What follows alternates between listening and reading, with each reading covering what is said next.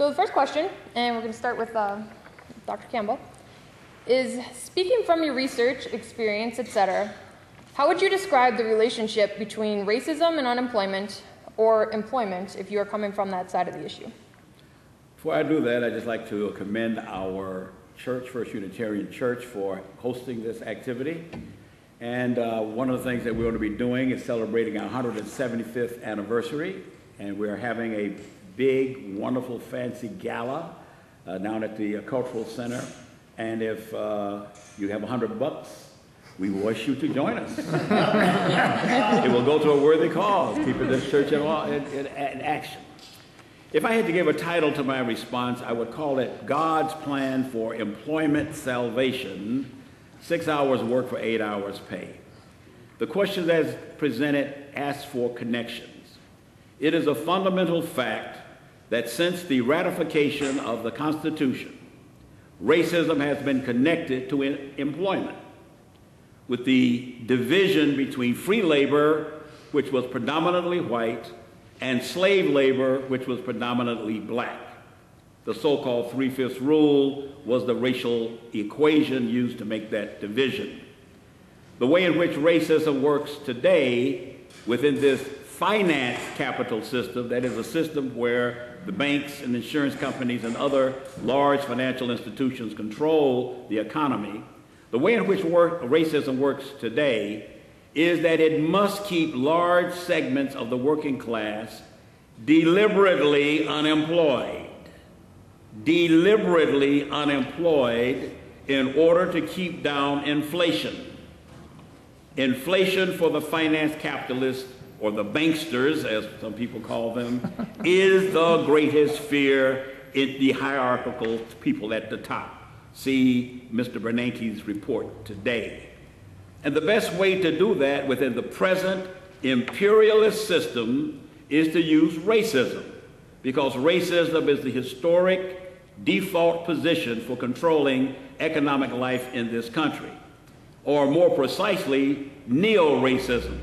This is a term which I developed to refer to the way in which African American elites now help to keep that racism more acceptable, particularly since today we see the intersection of class and race based upon looking down upon the lower class black folks, particularly black youth and young adults. Here are some examples of this racism working with unemployment. We didn't do it, they eliminated affirmative action, and the person leading the charge was an African American, Glenn Lowry. They have eliminated race-specific quotas on the job. So as you walk down the street and see all this repairs going on, count the number of black folks you see taking those jobs. And by pitting blacks against Latinos, they hope to keep that divide and conquer process still going. They still have the last hired, first fired mechanism, but it's shaped by a kind of seniority bias, which itself grew out of a good struggle on the part of the unions, but which eventually turned into racism because some of these unions kept black folks and Latino folks out for full-time participation. So if we were to say in a nutshell, if we're going to solve the question of unemployment and connect it to racism, we must recognize that fact, that racism is needed today to maintain this unemployment situation, because if everybody had a job, this system, based upon controlling money supply, would be in deep trouble. Inflation is created, they say, by people having too much money in their pockets and spending it. So imagine if everybody had a job and was spending that money. So clearly we need to figure out a way, as we move down this historic path, to get past this idea that in order to protect the value of the gold and the silver and the dollar bills and the rubles and the yen and the euros, people must be forced into situations like this, like this, like this. The homelessness is simply folks without a job. That's all it is. People without work, can't pay the rent, end up on the streets as if it was a separate problem from this reality that we have described. And so to me, there's this historic connection going back to the days of slavery between racism and employment and unemployment. Shall I go next? Yeah, sure.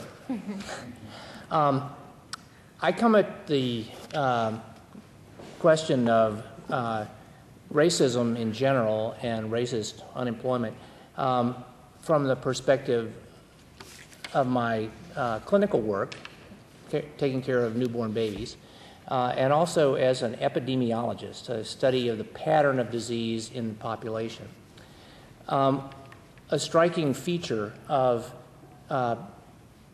health in the age group that I deal with, that is infants, is that the likelihood of a baby dying in the first year of life in this country is 2.5 times as high if that baby is African American than if he or she is white. That's one of the two most striking features. The other striking feature, by the way, is that everybody in this country is at greater risk. Infants born to white parents in the United States, if they were ranked as a separate country, would still rank 25th in the world for infant mortality. The whole country is 29th. So it doesn't help you that much to be white. So there's a systemic problem affecting the entire population. As mentioned in the introduction about my work that I've done with Jim Collins over the last several years, we started out in the same perspective or that everyone else, except we were skeptical when they said there was something about the black race that caused bad health outcomes.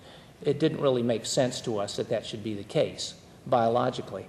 And it turns out that, in fact, you can find black infants who are born in Illinois who weigh the same amount as white infants. Turns out they're infants born to women who've immigrated here from West Africa.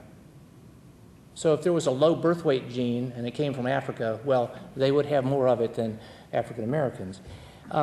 So that kind of dismissed the genetic theory, the biological concept of race from the whole study of what we're doing. And as we turned our attention to social construct of race, which could be said more succinctly by just using the word racism, racial discrimination, we find that just about every aspect that we look at is predictive of bad health outcomes. Not just infant mortality, but high blood pressure, heart disease, cancer, diabetes, etc. The list goes on. What are the manifestations? Well, in broad categories, we could start with historical, as Dr. Campbell pointed out, going back to the legacy of slavery, moving into institutional, those structures which exist in our society, which treat people unequally, the distribution of the population in a living space. Chicago is the most segregated city in the United States, decade after decade, when the University of Chicago demographers check it again. This has a major impact on health outcomes, and probably this is all mediated through social and economic mechanisms. And finally, the last one on the list, which I would refer to as interpersonal racism, is probably, in some ways, the least powerful in some cases, but it's the one that we think of first when the word racism is used. This would be the personal discrimination of one person against another. It is that last one, however, that is the cutting edge, I think, of racist unemployment. I'll just mention one piece of research that was done by somebody else, I think really speaks to this more clearly than anything. A researcher from Northwestern did a study in Milwaukee, Wisconsin, about 8 years ago, you may have heard of. In this study, they had white and African American actors, basically, present themselves for job interviews and make applications at a series of entry-level jobs. They had identical resumes, and they presented themselves in a very professional manner. Half of the time, they would have on their resume a prior conviction for drug possession. The others were clean resume, just their education and so forth. Interestingly, for both groups, white and black, it was a disadvantage to have been convicted for drug possession. Okay, not a big surprise. What was a little shocking was that if you were an applicant with an absolutely clean record who'd never had any trouble with the law, and you were black, you had less chance of being called for a job interview than if you were white and had been convicted of drug possession. This says to me that it's not a level playing field out there, and it's not that no one who's black can get a job, obviously, or that anyone who is not black is going to get a job, obviously. However, the deck is stacked, and this is just one specific example of the types of stressors that exist in people's lives, and these impact on a variety of health outcomes, including childbearing. Walter, you want to go next? Thank you. Just to chime in, and I'm definitely in agreement with the panel. To give you a background of my perspective, I come from a research and ground level perspective. I'm in the field every day working with job seekers who are looking for jobs. I work with ex-offenders, formerly homeless individuals. But not only that, I've done research in the academy that backs up the notion that racism does exist in our society today. Not only racial discrimination, age discrimination, gender discrimination, they're still prevalent in today's workforce. And as W.E.B. Du Bois stated in 1903, the problem of the 20th century is the problem of the color line. Well, that's still true today. Race and racial discrimination exists very much so in employment. Especially in today's climate when you have so much unemployment, people are out here fighting for resources. And as I said, working with the groups of people I work with on a daily basis, it's very hard for blacks and Latinos and other minorities to succeed in the workforce, as the panel said, when you have the deck stacked against you. And just piggybacking on what the gentleman here said, there's another piece of research that I became acquainted with when I was in grad school working on my master's degree. And it was actually a study completed by Professor Deva Pager and Bruce Western from Princeton University. And it was based on discrimination in low-wage labor markets. It was completed in 2005. And what the research showed was that white job seekers fresh out of prison had a better chance of gaining employment than blacks with no criminal record. The research was done, as I said, in New York City at about 1,500 private employers. The research went on to show that a criminal record reduced positive responses from employers by about 35% for white applicants and 57% for black applicants. Even without criminal records, black applicants had low rates of positive responses, about the same as the response rate for white applicants with criminal records. The bright spot in this study, I guess, it showed that minority employers were more accepting of minority applicants and job applicants with prison records. The basis of the study actually showed how young men who applied for real job openings throughout the city presented the same qualifications and experience, whether black or white.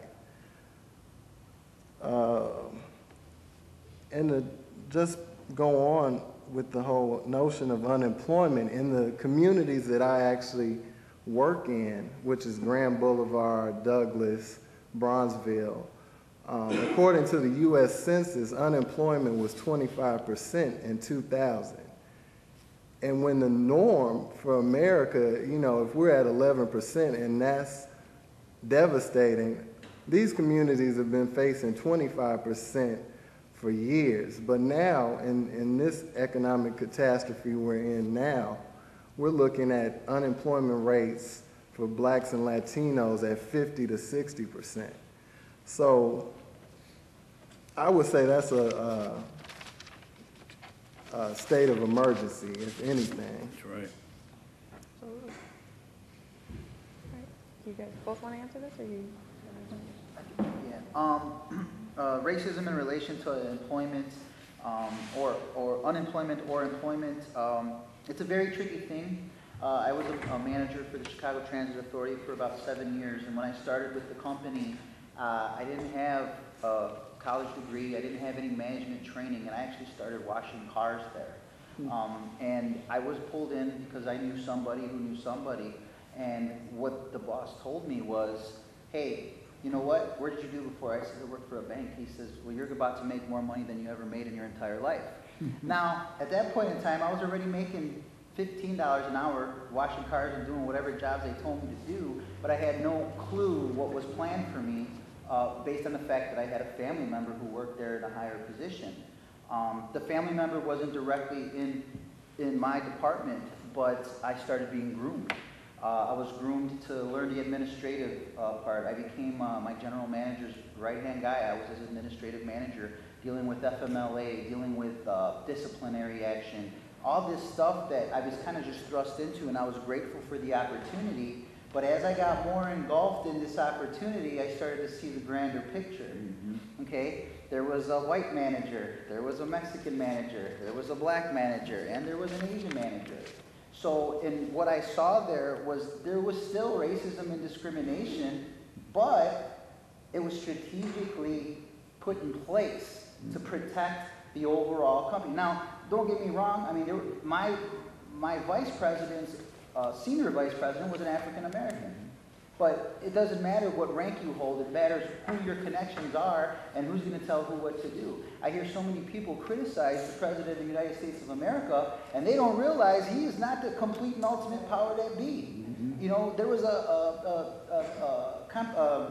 documentary on the History Channel today talking about how the president stepped into the first day. They don't even know what they're doing.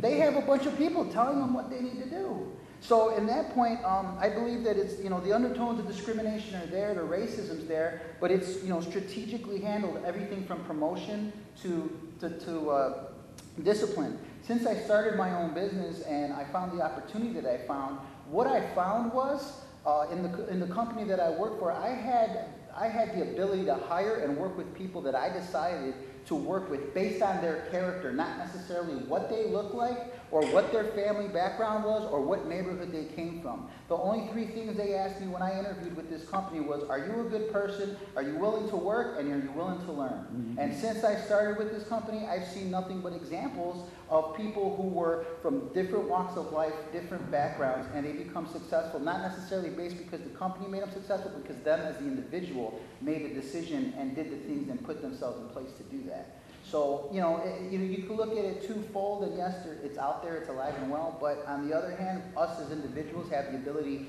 to go after what we want and make things happen for ourselves. Okay. All right, we're going to go on to the next question. Has this relationship changed over time? If so, how? And I'm going to start with Walter this time. I do think the relationship has changed.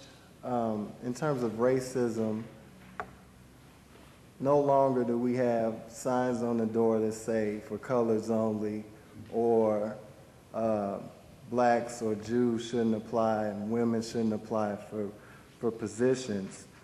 But from my research and from other research has shown that there's a new form of social control, and it's the expansion of our prison system.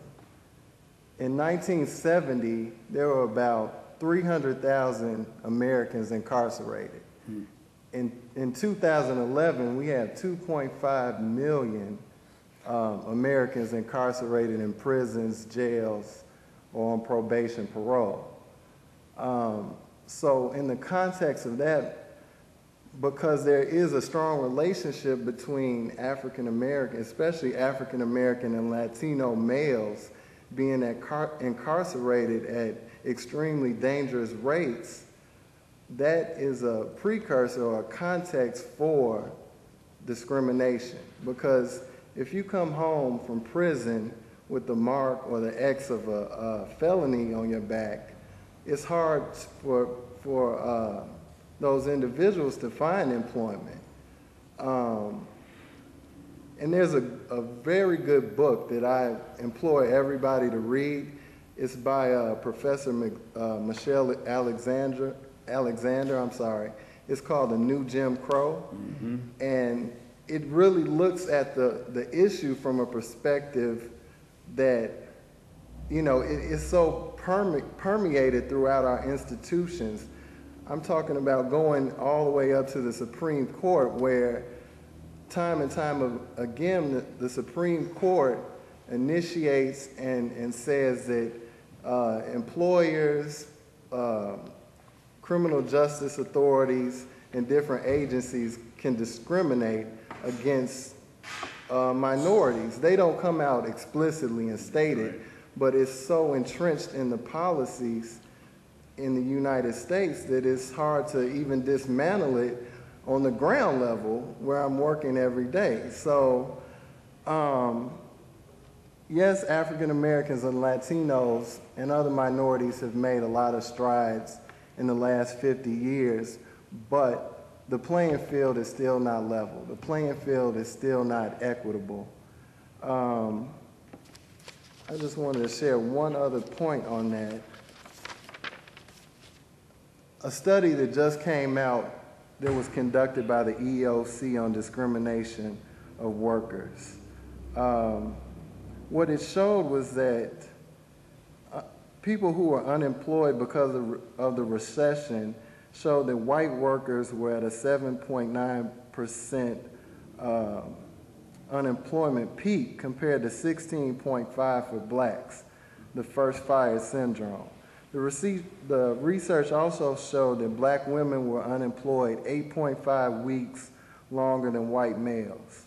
Also, 7.9% was the unemployment peak for black workers with a bachelor's degree, and that was 2 times higher than their white counterparts. So the research is there. It shows us that strides have been made, but the fight is a totally different fight.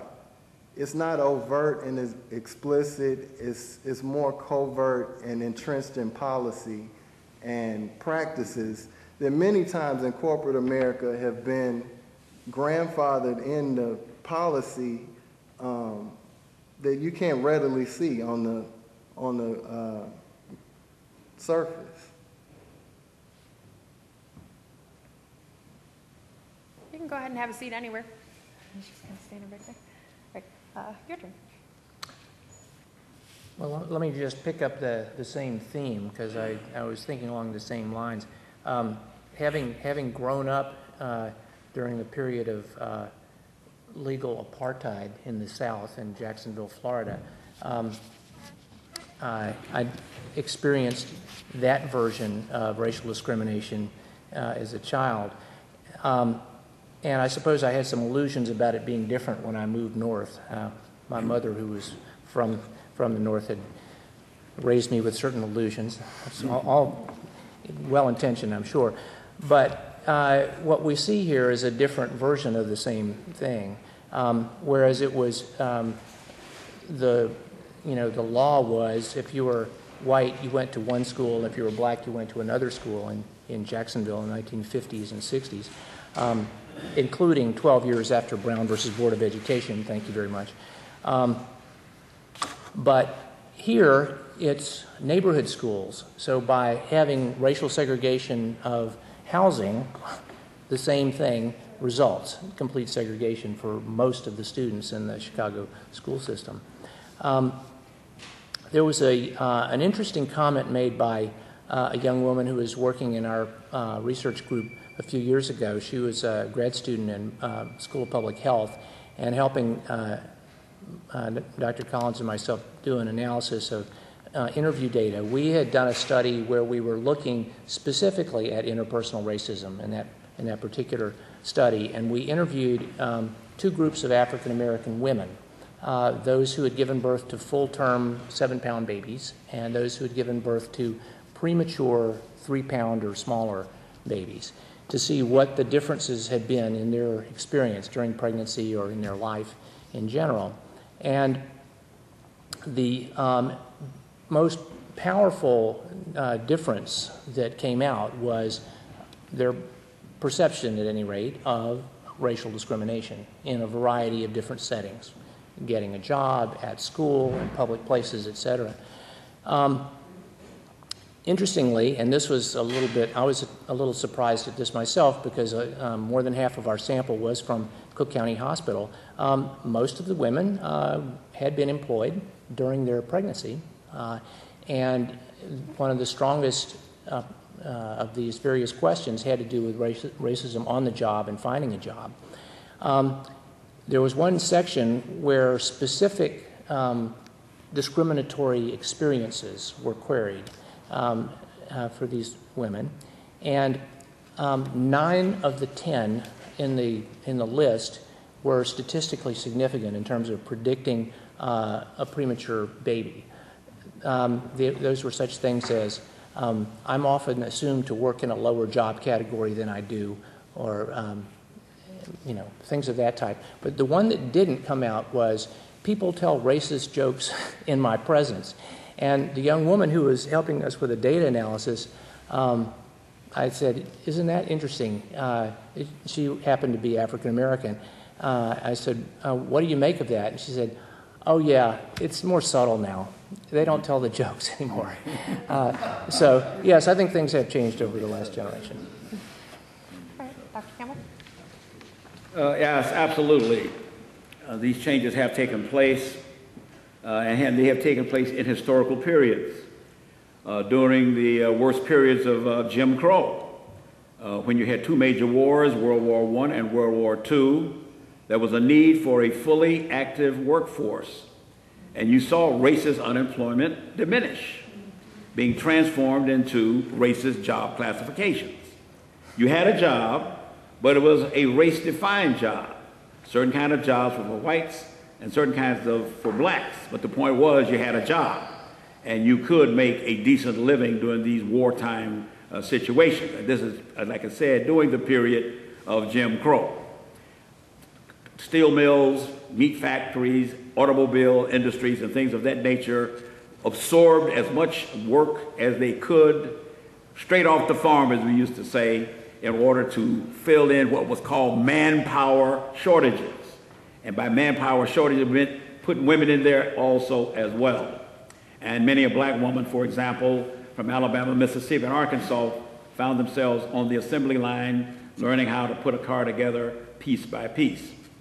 And during the period of post-war resurgence, called post-war resurgent industrialization, that is, the United States was one of the few countries left outside of the Soviet Union, well, even the Soviet Union suffered greatly, had full industrial capacity and a world market needing to be reindustrialized.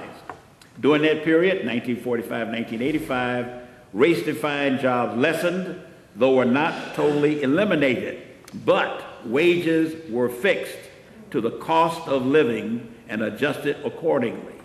So even black workers with black jobs could still have a living wage, allowing them to enter the upper levels of the working class, the so-called middle class. And then with affirmative action, formerly jobs for whites only were now open to all well-prepared black people and other people of color. That was 1965 to 1983. But with the deindustrialization created by finance capital, linked to the intensification of imperialism, 1980 to the present, something we call Reaganomics. That's what it was called. That was that period when they began to shift, Reaganomics. Suddenly, job elimination and downsizing were brought in, and again with a racist character. But this time in a new form, neo-racism. Whereas my brother mentioned over here, where your boss or manager could be a person of color carrying out the policy. And so there have been these changes, but now we're on the down curve of the situation, and those new changes that are about to hit us will definitely create a rage of storm. Either of you have any particular question? Okay, I come from a little bit of a different perspective. As I was going through college and finishing up my degree, I found this company that I currently run and operate and own. And so as far as going into corporate and dealing with things like what Sam was talking about, in my initial jobs, like going through school, I did deal with racism, double whammy, being a female and a Hispanic. And I did not make as much money as my white male counterparts. But it was, you know, at that time it was like, well, this is not what I'm going to do, so it doesn't really matter. I'm going to school, I'm getting my degree, it's going to be fine. Well, when I started with this company, and over the 10-year period that I've been with them, what I've seen as far as change in people's mindsets, I believe, interviewing them and hiring them to be independent contractors, it went from, you know what, my job is going to take care of me, they won't lay me off, that, you know, I'm going to be fine, they're going to take care of me for the rest of my life, right, to, you know, I don't need anything extra, to where we are today, and sitting down with, you know, the same people with from the same industries, saying that, hey, you know what, my mind is open now. I need to look for something that, that I can control myself, so that I don't have to be in this position again of dealing with sort of, you know, competing for a job or begging for a job, trying to keep my job, worried about is somebody younger going to come in and work my job for half the salary with half the experience, and then I'm out. You know, at this time, I believe that they're looking for a way to make a change, and owning your own business and running your own business is the only way that you can control your future. And I think that a lot of people now are changing to that mindset of, I need to do something different, which is what I believe all of us are trying to come to a conclusion of how do we change this. And I believe that that is the way, and the people's mindsets right now are changing to that, you know, how can I control myself, how can I control my future, and not have it in the hands of somebody else. Yeah, I believe that it's changed, like George said, right, George? I'm sorry. You know, you don't have the blacks only or whites only on the, you know, water fountains, but, you know, it's been hidden through, and I was very educated today because when you said that there's no more quotas or they got away with affirmative action, I wasn't aware of that. And I know that a big portion of me being hired into where I was before was having to do with that. But you know, you got the EEOC, and you know, and the policies that just kind of cover over everything. It's kind of like, you know, the people who are losing their houses right now. Yeah. They didn't read the document, and they know that most people won't read the document to find out what their rights are, so they hide them within those policies. And that's, I mean, it's alive and it's well, and right, whether it's from a organizational standpoint or from an individual standpoint, you know, you still have the racial jokes, you still have the people who just overlook it, and there needs to be awareness about it in order to change it to, you know, because you can't change everybody's behavior, but you can change your individual behavior, which will then, you know, impose upon others to maybe move and act in the same direction. Amen. Good. All right, the next question, now we're, the answers have already started to go into what can we do about this, but these are going to focus a little bit more on that. So the next question is, what is the biggest barrier standing in the way of solving the issue? And you can provide a brief explanation if you would like. You can start. Well, to shock everybody, the federal government is the biggest barrier, since its anti-inflation, anti-deficit ideology linked to its pro-corporate tax orientation now shapes policy. Even my entrepreneurial brothers and sisters can tell you sometimes just get a nice loan to get you past a certain crisis so you can buy a new something or another. I have a little business of my own, Pegasus Educational Service Incorporated. I'd love to have a DVD copier. I had to borrow money from my wife to get it. And the specific forces within the government which controls the levels of unemployment are two. One which is clearly in the government and one which sounds like it's in the government, but it's not. The Supreme Court, which outlawed all policies, all laws which had an anti-racist employment dimension. They will tell you, all the black women got laid off. Well, so long as the guy doesn't hate black women, then that was not racist. That was not sexist. So therefore, yeah, you could do that. The whole shift, instead of examining the institutional nature in which racism operates to hurt black, Latino, and whites, by the way, they look at some kind of personal intentionality rather than inbred, as you pull it out, policy, institutionality. And so it acts at, even with President Obama, and I'll give him some props, no matter if he wanted to change every one of these things, as it was said, he went in there as a junior baseball player coming to a big game, first day, and he get ready to throw him some balls. That's why he should have ran for vice president, but that's another story. I'm a Clintonian left over. The second power is the Federal Reserve System, which, despite its name, is not officially a part of the federal government, even though it oversees the economic policies of the federal government. They try to turn on these switches on and off, up with the rates, down with the rates, and it sounds good, oh, they're cutting the rates, but you will not hardly see those rates cut when you look at your credit card. Sometimes when they try to suck you, one time they try to entice you into getting that credit card, they'll give you these 0 APRs for a year. And then you forgot it was a year because you forgot what month you got it. The next thing you know, you're here with a 9.9% on a $20 charge. Where the hell that come from? So that Federal Reserve structure and that government, which is the present time, it wasn't always like this, because when workers were organized and fighting back, they were forced to give us concessions. When black and Latinos were fighting back, with LaRaza on the one side and Martin Luther King on the other, Chavez on one side and Malcolm X on the other, they were forced to give us these concessions. But we got complacent. We thought they did it because they loved us and liked us. In fact, they were scared of us.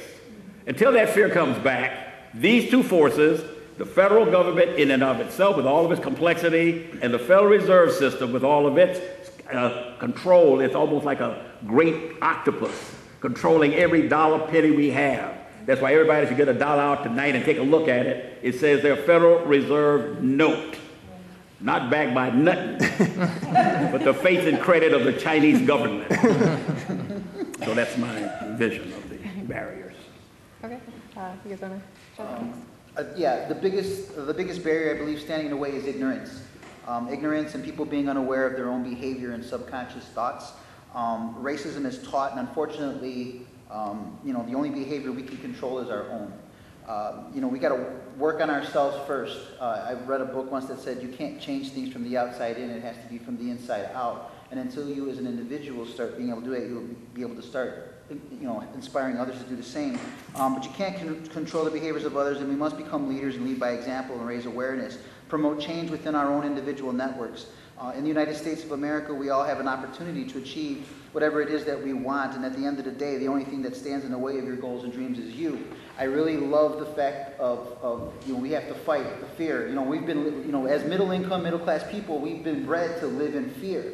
I'm a fear I'm going to lose my job. I'm fear I don't have enough money to send my kids to college. A fear of I'm not going to be, one of those big important people that speak on TV and stuff like that. And I believe that the revolution that needs to take place is not a revolution with guns and killing in the streets like they are in the countries across the across the globe. I believe the revolution that has to take change is the education part. The education piece, these inner city, neighborhoods that don't have somebody teaching them about finance, that don't have somebody teaching them about goals, about being a leader, about taking steps and actions that together, united, you cannot beat that force. You know, the government knows everything because they write the policies. Well, guess what? We need to start studying those policies and understanding them, and we need to communicate them to the people who may not be on our level and be able to give it to them so they can take advantage of everything that this country has to offer. I believe we are in a pretty tragic state right now, but at the same time, we have the ability as individuals to control who we are, where we are, and what we want to be in the future. All right, Walter? I agree with the panel that it is a very systematic and systemic problem. And again, we have to look at the top and work from the bottom at the same time. You have to look at the Supreme Court. We have to look at all our institutions, systems in the United States. We have to look at education reform. We also have to look at state, federal, and local hiring policies. So when we hold our own state, local, and federal hiring bodies, whatever those agencies are, they should set the mark for corporate America. And there has been a lot of work around that, especially when it comes to ex-offenders on the municipal level and the whole ban the box initiative.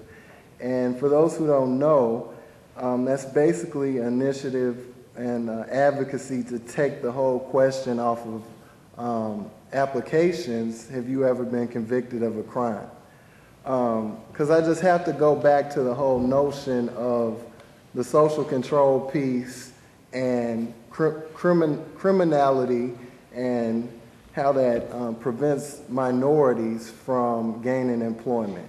Also, once you take that question off of the box, the ban the box off of the application, it actually gives applicants a better chance of not having their employment application discarded. So it gives them a fair shake to get an interview, to actually talk to employers, explain their situation.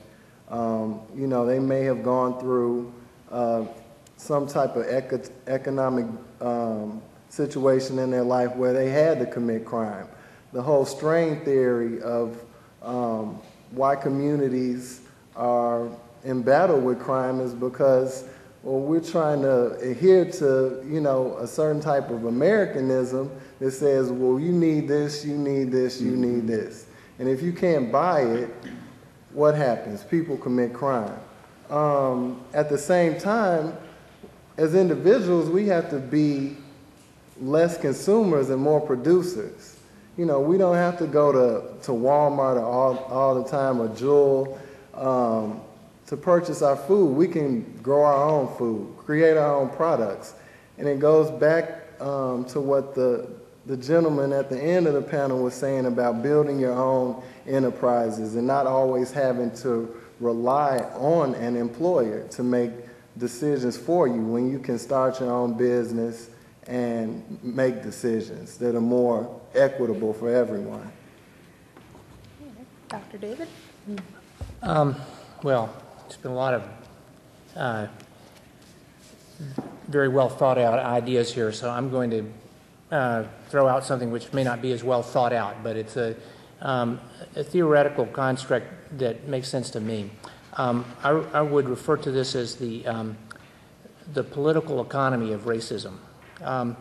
This came up with, influenced by other things I've read, I can't even remember where, but trying to figure out why it is that over decade after decade after decade, ideas such as this biological idea about what race is, inferiority of certain racial groups, etc. These ideas are disproven repeatedly, and yet they keep coming back. It's like, the vampire. You keep driving the stake through its heart, and the thing keeps popping back up. So why is that? And to me, it seems like there has to be some very, fundamental force at work here. And actually, an interesting calculation, I think, gives some insight into this.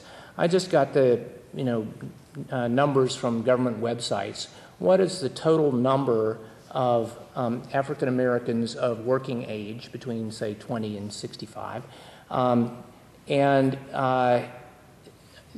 look at the mean income of African Americans compared to whites controlling for educational attainment, and that comes out to about 65 cents on the dollar.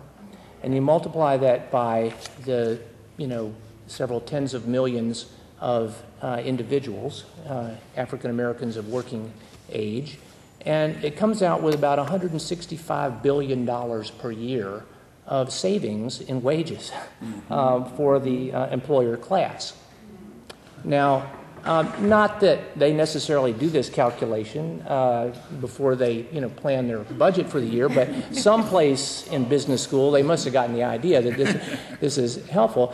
And when you then draw the connection between who are the owners of the large businesses, the large employers, and what connections might they have with the ideas that form our culture, who sits on the board of regents of the universities, who owns the newspapers and controls the deciding, stock votes in major media enterprises, et cetera, et cetera. So it's no wonder that this beast keeps coming back to life, because it's a very profitable set of ideas in terms of being able to extract money from the working population. So the answer to the question is, what is the main obstacle? I think it's the market system, capitalism itself. All right. So our last question before we conclude and before we open it up to questions from you guys is, and everybody's touched on it a little bit of what can we do, and especially with this last question of asking about the barriers, but this is directly focused on what can we do about it, and we being anyone. Not just someone who's in charge of hiring or someone who is a social activist or anything like that, but how can anyone have an impact in this issue? We will start down over here with Walter. Okay. First, I would say, for those who aren't activists who aren't involved in some type of activism, attach yourself to some type of campaign or activism that is fighting for change, such as the one I mentioned with the whole ban the box from employment applications, or work, you can go out and find not-for-profit organizations or other organizations that fight against these policies or economic structures that actually prevent employment for minorities. The second piece is to educate yourself on the policies of what's really going on with the Supreme Court, and as the panel said, with the EEOC and how the economy really works. Also, it starts at home. So the education piece, with your children, your neighbors, it's really about building communities from a village perspective. So if more people on the ground level actually connect together and start a mass movement, if we boycott corporate America, they'll respond.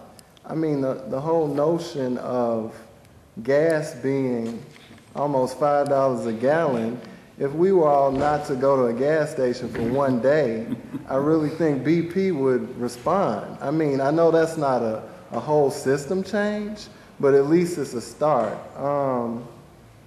Also, I have to go back to what I said earlier about being more of a producer and not a consumer. So thinking about starting your own enterprise, whether it's a for-profit enterprise or a social enterprise, where you actually control your hiring policies to make them more equitable, more socially responsible.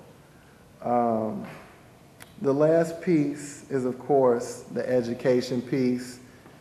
As a nation, we've fallen so far behind in terms of the global perspective of education and training. We just have to get back to where we need to be. and be more progressive. I'm going to work my way down this way this time. Yeah, I definitely agree. Education is a huge component, and formal education is great, but more self-education along with that formal education is going to open up more doorways, I believe. You can't change the system, or you can, but you have to, just like Doctor said down there, that it's like a vampire coming back, you can't kill it, right? So if it's a huge problem, we as individuals have to do something about it to change, and education is the key to making that happen and becoming aware. Because we're always taught, and I think again, it's changing that mindset. We're always taught, growing up, what are we taught? You go to school, you study hard, you go to college, study hard, you get a job, and you work hard. And you retire, and the company is going to take care of you. Well, we all know that is gone with the wind. I mean, that's never coming back. And so what do we have to do to change that? Just like Walter said, I believe that taking control of yourself and figuring out through your education, how can I make myself marketable? And because we are in a capitalistic society, take advantage of that capitalism. People come here every day for the freedoms that we sometimes take advantage of. They come here specifically to open their own businesses, and they are successful at it. But because we were taught, maybe as middle-income people, middle-income families, that we have to do certain things in a certain way to keep with the structure of society to be socially accepted, we have to do, go to school, get a job, and do those certain things. We have to start thinking outside of the box a little bit, and start thinking about how can we help ourselves instead of somebody else helping us. And so, do you have anything to answer? Okay. Well, I guess maybe my role is going to become the critic of capitalism. That relates to my job in healthcare. Everybody knows that the United States is the only industrialized country that doesn't have universal health care. And even with the health reform package that was eventually passed and will limp into some kind of, effect over the next few years, we still are the only industrialized country without universal health care. I chose to work in the county hospital system because I really didn't like the 8 years I was over at Children's. Nice place, great folks, really skillful, but I really didn't like how we were more and more being put in a position of doing the wallet biopsy before admission. You had to know what sort of insurance people have before you can serve them. And at the county, that's not been the way it's run, although that too is changing under new corporate management. People sometimes ask me, well, gosh, doctors aren't you supposed to want to have your own practice so you can make a few extra $100,000 per year or whatever? And I don't really find that so important. The ability to take care of people who need to be taken care of, and Lord knows we live comfortably on the kind of salaries that they give doctors in the public sector. It's perfectly, clear to me that it's a superior system to just be able to give according to what is needed rather than according to what people's ability to pay is. And so then the next question is, well, so you're for socialized medicine? I guess so. If that's what you call it, okay. And so when pressed on that, my only real objection is that that's the only thing that's socialized. Why can't people have housing? Hey, wouldn't transportation for everybody be a nice thing? Education, public education is disappearing rapidly before our eyes. So basically, a lot of things that were put into place over the last, 50, 100 or more years seem to be evaporating under the current, ideological dominance of the sort of free market furor. To me, doesn't really make sense in terms of the vast majority. And look, if you are a business owner, and I don't mean necessarily a small business, but if you're a big business owner, it makes a lot of sense. But for the other 90-something% of the population, it's really not necessarily that helpful. Certainly not if you get sick. So. Can I? Nope. No, he has to go first, and then you can say something. Turn. First thing, the idea of internal or inner education, that strikes me in knowing who and really what you are. So the first step that the ordinary person can do is to recognize that you must begin to treat the right to work for every willing hand is an inalienable right.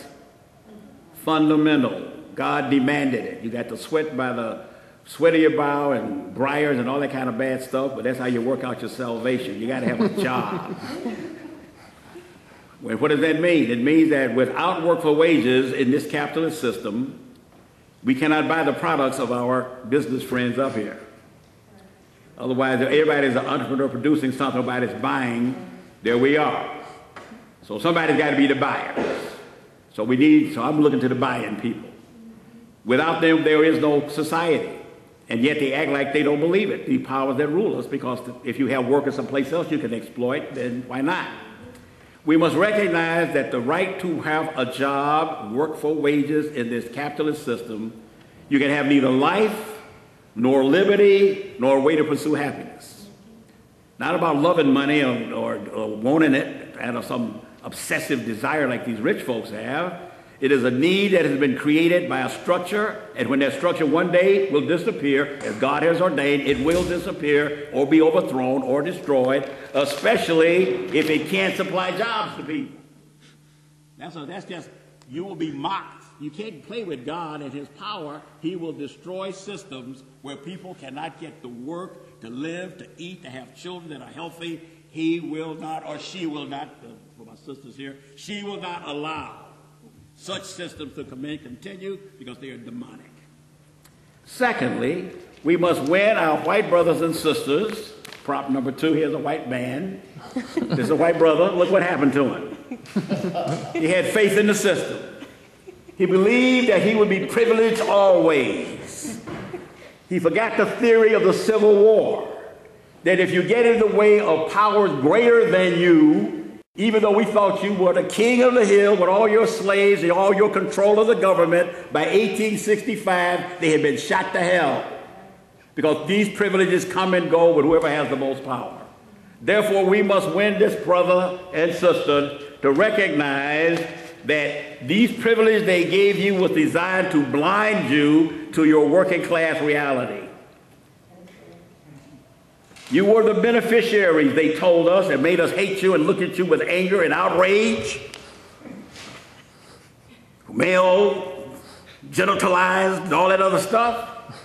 But now we recognize that we're all working class folks, and in order for a fight for jobs to take place, white brothers and sisters must take part, including leading the fight against racist unemployment. Because the consciousness that comes with that, talk about internal revolution, there will be a revolution inside of a white person that say, hey, I can't be liberated until that Latino youth and that black youth down there who can't get a job because he stole some candy when he was 12 is free to reach out and be a part of the system in the consumer section of the process. We must recognize that deliberately keeping Latin and black youth and young adults unemployed to hold down inflation, as well as the way to which the system is operating, as well as other workers of color, drags down life for all.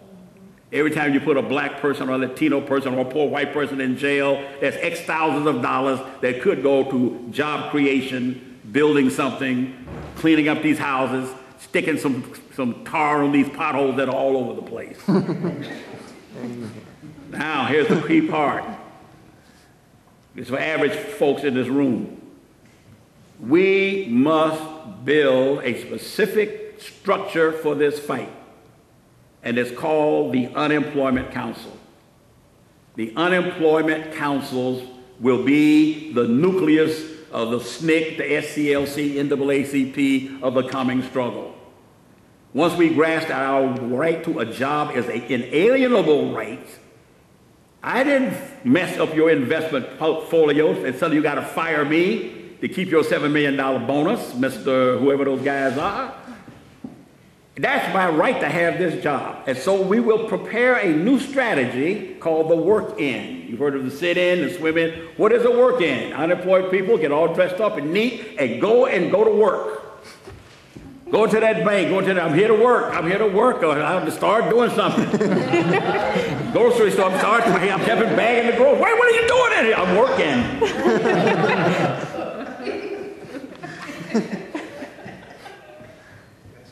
But that comes with discipline and training, because this is a school for a bigger struggle.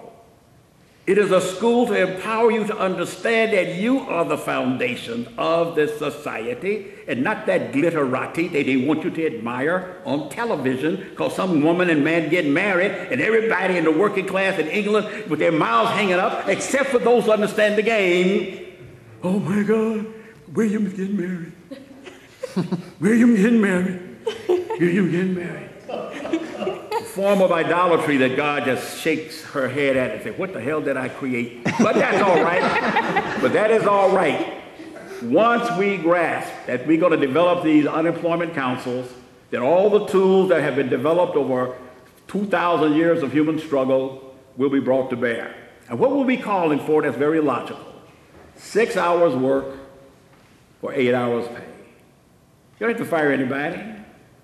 Work 6 hours and you free up an entire section of work. And yet you're paying them at the same 8-hour rate so they can buy all the stuff that my producer is going to produce here. It's very logical. It is very reasonable. And at the same time, we want to be a living wage as the minimum wage. This begins with educating ourselves to the need for multiracial unity, international solidarity, multicultural appreciation, so we are more united than driven apart. My good friend here asked, why is it that the vampires keep coming back? Because the vampires got sexy. Haven't you seen Twilight? Everybody want to have sexual relations with a vampire. So sexy crap like racial identityism and white privilegeism and any kind of thing to keep us divided-ism, and they make us look slick by having Whoopi Goldberg type people front it. The vampire has gotten sexy. It looks so cuddly and cute, as we think, well, I got racial identity. I'm not a worker. I'm a African American. And when we break through that narrowed reality and recognize we're just workers trying to buy and where possible own a little business, whatever we want to do, then we will have to have some mass education to recognize this fact that racist unemployment hurts all workers regardless of color. Just like slavery was hurting those poor white brothers and sisters who fought for the South during this War of the Rebellion. And once they wake up to that reality, that work is a part of who we are and what we must do, then you will not just walk away from a job, oh, they laid me off. You'll be angry, not at me or her or him, you'll be angry at the boss. Until such time that that reality emerges, we'll just sit here waiting for God while God waits for us. Amen.